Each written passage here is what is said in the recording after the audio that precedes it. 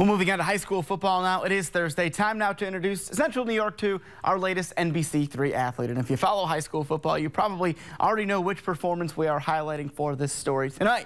Cicero North Syracuse earned a monumental win over Fayetteville Manlius over the weekend. FM had only lost 2 games since 2012 now. But Nick Golembieski, you see him, number 35 right there, the running back, had a career day that will not soon be forgotten in Section 3. He ran for 6 touchdowns. And while that incredible feat, quite frankly, had the North Stars leading to a 2-touchdown victory, Nick says there's other aspects of the game that keep him working hard. Scoring touchdowns is pretty nice.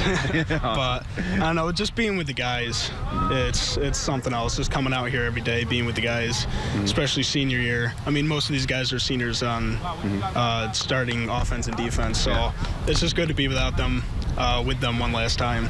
I want to go to college. I want to play football, good 4-year college.